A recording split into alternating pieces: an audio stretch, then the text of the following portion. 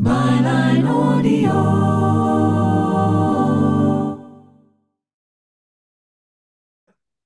Hello, my name is Adrian Goldberg and welcome to the Byline podcast from the Byline Times. The Byline Times is what the papers don't say, what radio doesn't report, and what telly doesn't tell you. This time, how serious is Russia about peace in Ukraine? And what price would the Ukrainian people be willing to pay to end the invasion of their sovereign territory? President Putin has suggested during a trip to Belarus that he is willing to negotiate, but it's highly unlikely that he would do so without being granted significant territorial gains. Ukraine is separately planning a peace summit with its allies in June and has invited President Xi of China, one of Russia's key allies, to attend. Let's get more now from Zarina Zabrisky, who's reported on the Ukraine conflict, the invasion by Russia for the Byline Times many times. In the past week, Zarina has been in Lviv, Odesa, Kyiv, and has also been to the Bundestag in Germany. Before we talk peace prospects, Zarina, welcome. Great to have you on. Just give me a sense of what you've seen and what you've heard and where exactly you are now. Right. Oh, well, there's a lot to look at and discuss here, Adrian. Thank you for having me back. And I'm currently in a city called Sumy. It's the 23rd biggest city in Ukraine at 256,000, at least before the war. Population-wise, it is very close to the Russian border. In fact, it is a large part of the border or the front, and in some places the distance is only 50 kilometers. So not only this area has been under consistent shelling and fire and attacks, also by saboteur groups from the Russian military. But just today, President Zelensky said that Russia has amassed a new grouping of military 90 kilometers northwest of Kharkiv, which would put it right next to Sumy district where I am, in order to attack there. So it's extremely important to cover that. Unfortunately, it is not being covered. And I am coming from Chernihiv, which is another area close to the border, which is confronting the Russian troops consistently, and which is consistently hasn't been covered by the press. And so I have planned a trip to go to places where journalists don't usually get to bring you the news that the telly doesn't show and the newspapers don't write about. And here we are. Overall, there is unfortunately the sense that Russia has been making military advances. How is that seen in Ukraine? Well, yes and no. For one thing, very important to note that the situation changes hourly, if not daily. And the latest news is that the Ukrainians are actually being able to regain some territories recently lost. That is to say that these territories are completely devastated by the battles, by the fights, by Russian attacks, aerial bombs, missiles. One of them is Vovchansk. It's a town close to Kharkiv in Kharkiv Oblast, and I'm heading there next after Sumy, and there's an ongoing battle there. And just today we hear that the Ukrainians made some progress, and that is reported by organizations like the Institute of Study of War, not necessarily Ukrainian authorities, because sometimes, there's operational security, there's fog of war, and you don't always know exactly what is happening. But to answer your question on a more human-to-human level, in terms of feelings, people are alarmed. People are concerned in Ukraine. There's certainly a vast campaign going online, PSYOP. Russians are very good at it. So they are targeting the Ukrainians' morale, undermining the actions of the government, President Zelensky, the new commander-in-chief, and it rubs off in a certain way everybody's human and people are tired. So you can sense changes, sort of like in temperature, it's like weather when it's going suddenly sunny and then raining, and when it's just going really crazy, it's not as steady.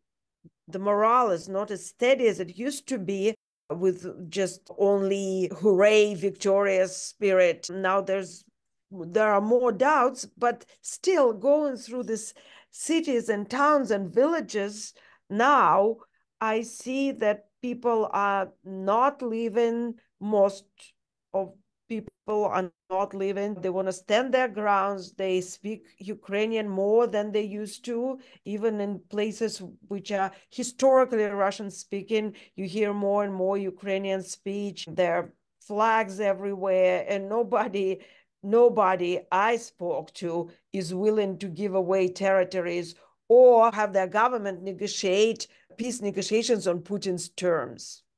Also, it's illegal. There's a law that Zelensky adopted that negotiating peace is illegal. So the city of Kharkiv is both militarily important, strategically important, but also psychologically important. A few months ago, the Russians were repelled from Kharkiv. There have been indications in recent times, though, that Russia is once again close to capturing Kharkiv. It's certainly been launching a really intensive onslaught there, capturing villages in the outskirts of Kharkiv. You've been to Kharkiv. What have you seen? Well, this is what Russians want you to think. This is not the reality. Every single military expert I spoke to, and I spoke to many, both Ukrainian and American and European, absolutely everyone agrees that Russia can hardly capture a village, and it takes Russia literally years to capture some villages, leave alone a multi-million, it's a million people city. It's the second biggest city in the country. And in order to capture it, to seize it, or encircle it, Russia will have to have way more troops, way more weapons, and the Ukrainian military have been preparing. I've been last year at zero lines, and already then there were trenches and fortifications built. I've been into dugouts, and I've been to the trenches myself, and I filmed there. So since then, there have been way more being built, and I'm going to go there in a week. I will also hopefully be able to report you from the ground, but it certainly didn't diminish. And right now, traveling, I've seen more and more fortifications. I've seen them in the south, I've seen them here. So no, the risk of Russians capturing Kharkov is minimal. What they are doing is what they do the best. They're terrorizing the population by daily and nightly attacks, by missiles, S-100 rockets, by Iskanders, ballistic missiles, by drones, by anything they can actually get their hands on, and killing civilians by dozens almost every day. So to force the civilians leave Kharkov, then of course it will be easier, because you have to remember, I have been saying it on air with you and with everybody else so many times, you probably know it by heart now, but the number one goal of the combat propaganda is demoralization of the army and population of the adversary. And they use not just psyops online, but they also use the bombs in their disposal to terrorize civilians. There have been concerns from the Baltic states about Germany's attitude towards Ukraine, the fact that Germany will not let its missiles be used to attack targets within Russia. Germany is obviously, and perhaps in light of its own history, understandably concerned at being drawn into a wider conflict with Russia. But from the perspective of the Baltic states and of Poland, who have their own reasons to fear Russia, then this is something which is holding back the Ukrainian defense of its own sovereign country. Right. Well, I have some insight here because I've been in Berlin in Bundestag. I was honored to be invited to speak there by the member of parliament. There was a group in the Green Party. One of them visited Mykolaiv. They were not allowed to go to Kherson, and they invited me to speak and do a report, a presentation on the situation in Kherson there. And following that, they've invited me to come to Bundestag, which I did, and I had an hour to show them my photographs, to tell them about various aspects of life and survival in Kherson, about the history of this invasion in the south and in Ukraine overall. And then we had a lengthy Q&A session. And I can tell you that there are a number of politicians who are willing to give the weapons, who will be insisting on providing anything from Taurus to anti-radar system. I put together a list. I'm not going to read to you the list, but be sure, stay assured that I send this list to the parties interested, and they're going to pass it on and work on that. The list was compiled based on the military experts and people from Kherson requirements and demands, very concrete things. So hopefully that will help. Obviously, it didn't reach the German Chancellor Olaf Scholz yet, because he has just spoken out against Ukraine using weapons provided by Western allies to strike Russia. And he said that he believes there's no reason to expand the area of use of Western weapons. And he was speaking about the clear rules and just what you are mentioning, what is concerning the Baltic states and Poland. He did say, at least it is my position. So let's hope that the politicians who are seeing Ukrainian point of view will be pushing, and hopefully they will be winning this argument. There's also NATO Secretary Jens Stoltenberg, who believes that it's time to reconsider the restrictions. And also the US Secretary of State, Blinken, also wants to ensure that Ukraine is allowed to attack Russian territory and Russian airbase with the US weapons. And the last I heard today, just a couple of hours before our conversation, that there is a diplomatic effort right now ongoing, and there's a conversation. They don't have the clarity yet, but they are hopeful that the ban will be lifted and that Ukrainians will be able to strike their air bases. That is not to say that they are not doing it yet. They're using drones and explosives, because drones are produced by Ukrainians and they don't need anybody's approval for that. But of course, ATACMS, or say Taurus, would be basically any low-range, high-precision weapons would be way more efficient than drones. Yes, and we've talked about the assault on Kyiv. President Zelensky, speaking from a printing house which was attacked there, a giant print works in Kyiv, spoke specifically about the threat to these Baltic states, to Estonia, to Lithuania, to Latvia, as well as to Poland. And he suggested that Russia might attempt to test NATO's resolve by attacking one of those countries, just to see what NATO might do.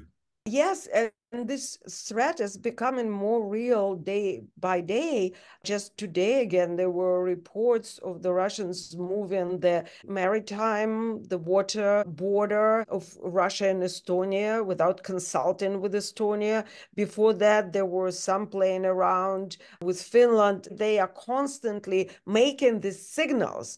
And we by now know that Russia is an empire of symbols. They like these nonverbal signs, and they want the West to get their nonverbal signals. Actually, it doesn't happen all the time, but we know what it means. They're saying, yes, we're getting stronger. We will be expanding. And if you listen to the Russian state-sponsored television channels, they are speaking about it just in this particular words. They say, we are going to come to Berlin. We are going to invade these countries. We are going to burn down London and Washington, D.C. There are no secrets there. The point you make about Estonia is really interesting. There's a river called the Narva and a city of that name, which separates Russia from Estonia. And Russia has been moving the buoys on the river, the buoys which signal the border between the two countries. And that's the kind of example, isn't it, whereby they're just testing out what kind of reaction there might be. Exactly. It's almost childish, if you are allowed to use this kind of terminology applied to countries or empires or dictators, but it's almost like a child who's trying to see and pushing. And unfortunately, our response is not always what it needs to be. Say, Scholz's response, because it signals fear. And we are dealing with mafia state here. And with mafia, you cannot show fear because they will take over. There's a just different kind of laws, different kind of rules. And unfortunately, or fortunately for us, our democracies do not play by mafia rules. We are diplomatic. We are following laws. There is order. None of this exists for Russia. There's this gap in mentality here, and it always bites back. We've been through it so many times. This is a major concern here in Ukraine, of course, because Ukrainians are very, very savvy.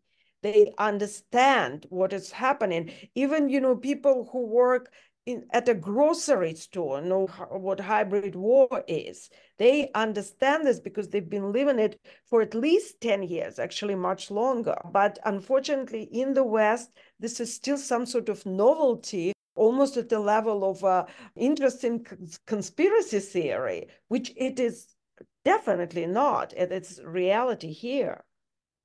President Zelensky is planning a peace summit in Switzerland.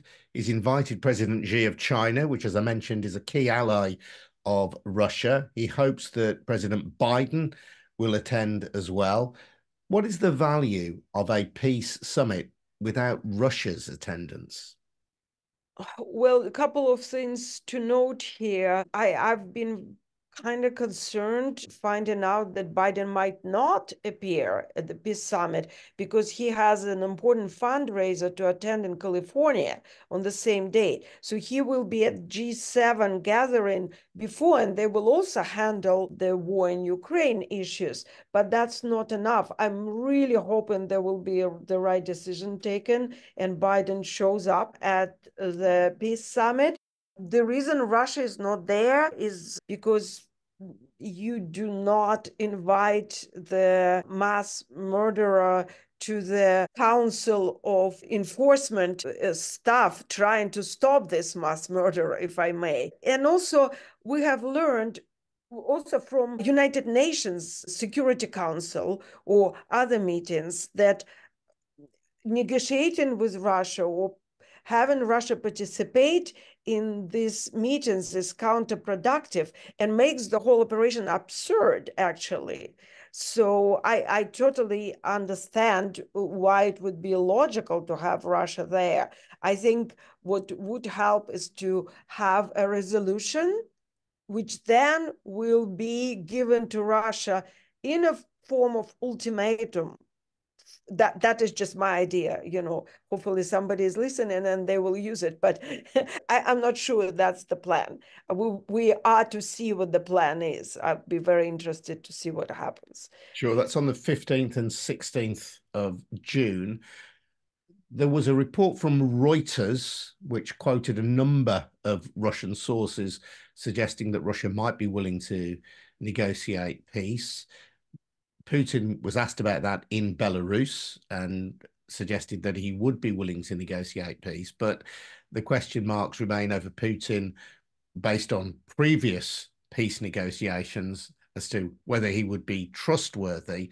And in any event, he will seek to justify the horrendous losses that his own people have suffered, as well as the horrendous losses that have been inflicted upon Ukraine, by gaining at least a significant portion of Ukrainian territory. In practice, Zarina, are Ukrainians willing to concede territory in order to end the conflict? Absolutely not. I can tell you that with clarity for multiple reasons. One of them is many, the majority of Ukrainians, I would say, have family, have relatives, loved ones in the occupied territories. It's a part of their country. Say Kherson, where I spent 6 months prior to this last trip, is split in two by the front line, which is the river there. And pretty much everyone has a mother, father, a husband, or children, or lover on the other side. And how would you be willing to give away your loved ones to the empire, which is erasing the national identity of your loved ones? It's like impossible on so many levels, emotional, physically, it's very hard. Also, there is this escalating concern, and it started as a rumor, which like give me goosebumps, and then I hear it more and more and more, and it probably is also reality that Russians will mobilize the men from the occupied territories to turn around the army, a very strong army of the largest country in Europe, against Europe. It won't be just Russia then. It will be well-trained fighters who've been in conflict, in combat for 10 years, well-equipped, going on the EU. That is a concern, not just for Ukrainians. And of course, Ukrainians do not want to fight for Russia, but we already have those instances in Luhansk and Donetsk, so-called quote-unquote People Republic, or actually Russia-occupied territories, where, and I've heard it from relatives and from people who have the knowledge, insider knowledge of the situation, that the mobilized, recruited soldiers, Ukrainian soldiers, are being forced under the fear of death with the gun in the Russian soldiers' hands to go and fight other Ukrainians. It will be easier for them to fight Europeans. It's really a scary thought, but it happened before, and this is just 2 out of 100 number reasons why it's impossible. Also, you mentioned trustworthy. I mean, that brings to mind Einstein's definition of insanity, is repeating the same thing again and again and expect different results. Like, well, let's be honest with ourselves, at least on Byline podcast air. Putin is not to be trusted. Putin is a dictator. He doesn't stand by his word, and he needs this peace as a pause.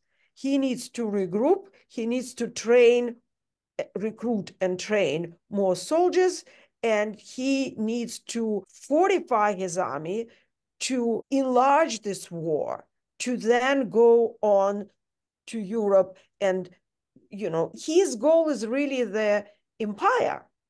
And that's what we have here. So a peace negotiation is an euphemism. It's not what he's after. So we can't listen to anything that the Kremlin is saying, period. Zarina, great to speak to you as always. Thank you so much for your time. And we've said it before, we will say it again. We will not forget the people of Ukraine at Byline, and we will continue to hear your dispatches and others from an occupied country. Thank you so much. This has been Adrian Goldberg on the Byline podcast. Before we go, just to remind you that we have some fantastic new podcast offerings.